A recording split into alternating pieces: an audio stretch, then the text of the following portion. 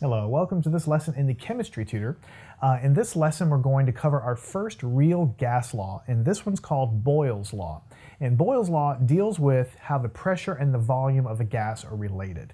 All right, now keep in mind here, we'll study Boyle's Law. A few sections later, we'll study Charles's Law, and then we'll study a few other laws. Eventually, we will culminate in the ideal gas law, which is kind of the grandfather that encompasses all of these guys. So for now, we're going to zero in on Boyle's Law, but just keep in mind it's kind of a smaller child law to the giant ideal gas law that we're going to get to a little bit later. So when you think of a gas, what properties altogether, what properties do you think could totally describe a given gas? Well, a given gas is going to have some kind of pressure associated with it, so we'll call that P. Some gas may also have associated with it a temperature, that's called T. And some gas, of course, is going to occupy a fixed volume, volume V. And also, any gas that you can think of will have a certain amount to it, the number of moles in. Okay, so these are the important variables here that govern the behavior of all gases, all right? Now, we're not going to talk about all of them at first. In this one, we're going to be dealing with Boyle's Law, which has to do with the pressure of a gas and how it relates to the volume. But I want you to keep the big picture in mind. Any gas that you have, any gas, can be described by its pressure, its volume, its temperature, and N, which is number of moles, which is how much of the gas you have. If you know all of those things, then you know everything there is to know about that gas, how much of it is, what's the pressure, what's the temperature, what's the volume. All right, so Boyle's Law in words, Boyle's Law. This is how it's typically written in the book, so I'll write it down real quick and we'll talk about it. At constant,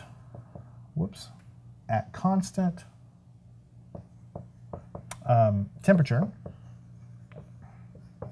Boyle's Law states the following. The volume of a gas varies inversely, we'll talk about what that means in a second,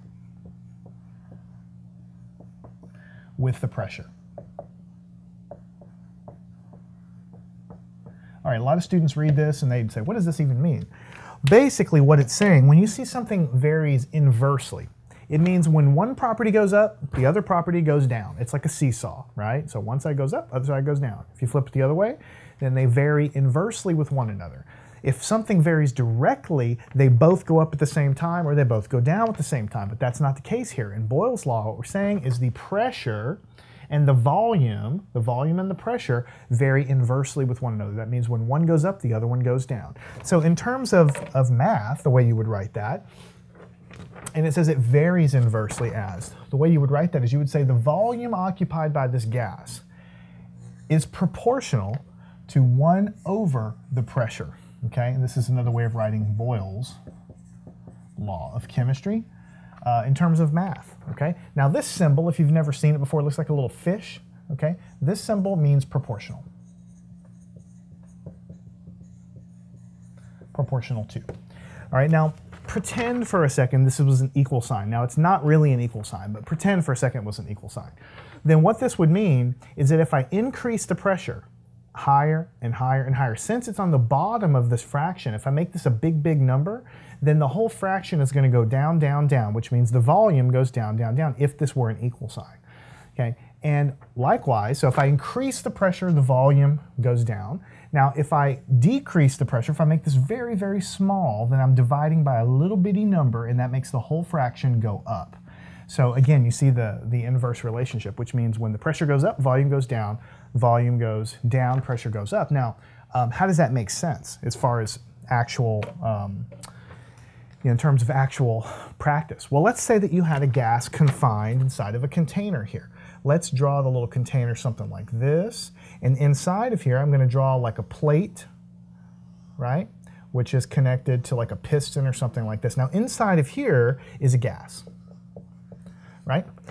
And then you could say, you'll understand why I'm going to write this in just a second.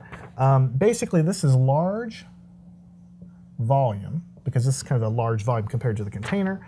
And because of that, it's going to give me a low pressure. Now let me ask you, what's going to happen if I change things a little bit here and I redraw it and I go from one state to the next here, like this, okay?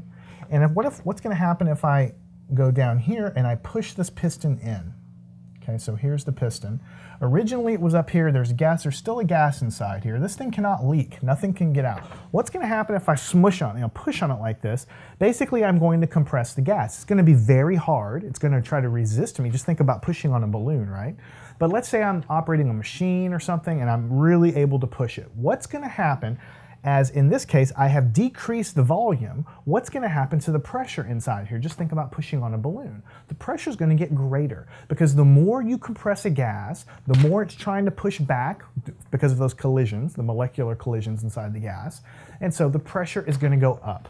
So inside of here, what you have is you have a small volume, and because of that, you have a high pressure.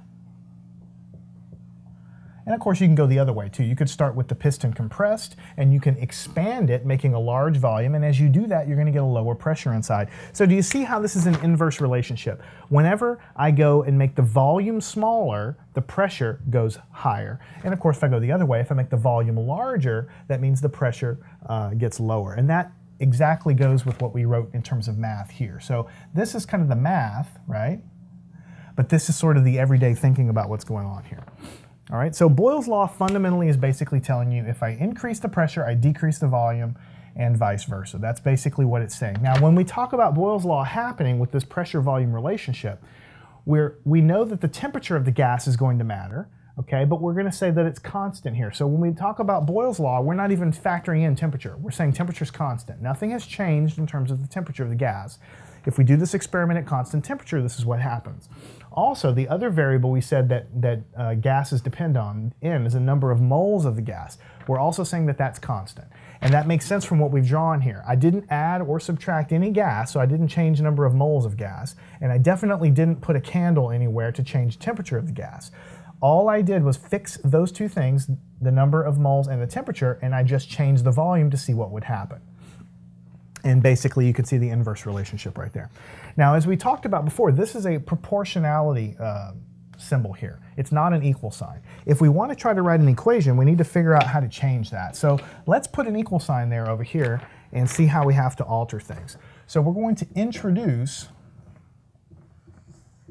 a constant A. I don't know what A is. I'm going to introduce it, and I'll show you what I mean by that in just a second here. So we said that the volume was proportional to 1 over P. Now we put that proportionality symbol there because we know that as one goes up, the other one goes down, but we cannot put an equal sign exactly here, because if we put an equal sign, that means if I just put the number of torrs here and take 1 over the number of torrs or 1 over the number of atmospheres, and I'm going to get the volume. And it's not quite like that. The variation is correct, but it's not exactly equal. So in order to fix that, we're going to put a constant of proportionality here, and then we'll stick an equal sign in there. So what we're basically saying here, and these are multiplied together, A times 1 over P. What we're saying here, and A is a constant, the only variables that can change are V and P. So as P goes up, V goes down, and vice versa. But in order to put the equal sign here, we put an unknown constant A. We don't know what the constant A is, but if we were doing experiments and we wanted to figure out what Boyle's law actually was, we'd have to put it in there as some unknown, because we know that these two variables are related inversely, but we don't know exactly how they're related. So we want to try to create an equation there. And we can figure out experimentally what this number is by doing a bunch of experiments. I mean, I can measure the pressure and then measure the volume, and then change the pressure and measure its volume, and then change the pressure again and measure the volume. I could do a bunch of experiments and I could certainly figure out what A is. But here we don't need to do that, because all I'm really wanting to do here is solve. I want to move P to the other side. I'll multiply both sides by P. So here I'll have PV is equal to A, because when I multiply both sides by P, it'll disappear from the right-hand side because it'll cancel, and it will remain on the left-hand side. That's just algebra. Multiplying both sides by P moves it over like that. This is extremely important. This means that P times V, the pressure times the volume of a gas, is always a constant. Okay, what does this mean? That's very, very important for you to understand. That means that for ideal gases, which are perfect gases, in real world, the gases aren't totally perfect. We'll talk about what perfect gases mean later. But for the purpose of discussion here, we're going to consider all of the gases we talk about to be ideal, which means they're perfectly behaved gases. For all gases like that, if you know its pressure and you multiply it times the volume, okay, then it's always going to be a constant and it's always going to be the same number. So if I change the pressure, I'm going to get a new volume, but the product of those two things is always going to be equal to A. That comes directly from Boyle's Law, basically. You don't have to understand why that's the case. This is just experimentally shown to be true. If you didn't know anything about chemistry and you just started studying gases, basically you'd figure out that if you start squeezing gases and measuring the resulting pressures, then ultimately when you take the pressure times the volume, you're always going to get the same number. Now we don't know what it is. It's some constant A that you could measure experimentally in the laboratory, but it's important for you to know that P times V is always a constant. That's another way of writing Boyle's Law, basically. Okay? So the reason that I'm writing it like this is because I want you to understand that if I move from state 1 to state 2, okay, then, and when I say state 1 and state 2, I'm talking about this guy here might be state number 1, where I have a certain volume and a certain pressure of the gas. And then state 2, I've squished it, so I have a new pressure and a new volume. That's moving from state 1 to state 2. So I'm going to label them state 1 and state 2. What you've learned from Boyle's Law when you write it like this is essentially P1 times V1 is equal to this constant we've talked about. Okay, but as I move to state number 2, I'm going to have a new pressure, call it P2, and a new volume, call it V2. But I know that no matter where I'm at, no matter what pressure and volume combination I have, if I multiply them together, I'm always going to get the same constant A, whatever that constant is. Okay, so that comes directly from what we talked about here. So the state number 1, P times V, is equal to state number 2, P times V. It could be equal to another state, P times V. In other words, I can take this piston, I can move it anywhere, and I'll have a new volume, right, of gas. And I'll have a new pressure that I measure inside. But the product of those two things is always going to be the same, no matter where the piston is. That's just a fact. It's not something you could just think up on a Saturday afternoon and just know it. It's something that they experimentally found to be true a long time ago and formulated Boyle's Law from it. Okay, so this is a fact. Now, this is why we're doing this. Notice we introduced this constant A, and I rearranged it, and I'm showing you how you can move from state 1 and state 2. And I kept telling you, I really don't know what A is. And then you're probably thinking, well, why do you keep writing it on the board if you don't know what it is? It's because if I move from state 1 to state 2 to state 3 to state 4, basically I've shown that it doesn't really matter what this is. Because this is equal to this, and this is equal to this, I can then say that P1 times V1 is equal to P2 times V2. And this is another way of stating Boyle's Law. I know I've shown you several different ways to write this, but this is a useful equation. I'm gonna asterisk this. In fact, this equation I showed you is good for the concept. Okay, awesome, glad you know that. This one's good for the concept, glad you know that. This one's good for the concept, glad you know that. This one, the one I've circled, is actually what you're going to use to solve problems. Because what it basically says is if I have a system like this where I can change the volume and measure the pressure, or if I change the pressure and measure the volume, if I know where I'm at in state 1 and I change one of these guys and I know where like for instance, maybe I increase the pressure and I want to figure out what the resulting volume is, I can use this equation to figure that out.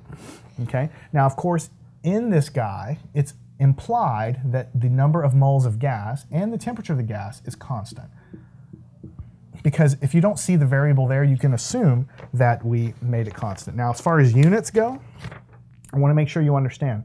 You can really use any units you want in this equation for pressure, and you can use any units you want for volume, but you just have to be consistent. In other words, if you use pascals for pressure here, and then you must also use pascals for pressure over here. If you use milliliters over here for volume, then you have to use milliliters for volume over here. If you end up using cubic centimeters for volume here, then you need to use cubic centimeters for volume over there. So you don't have to use a certain unit when you're using Boyle's Law like this, but you need to be consistent, okay?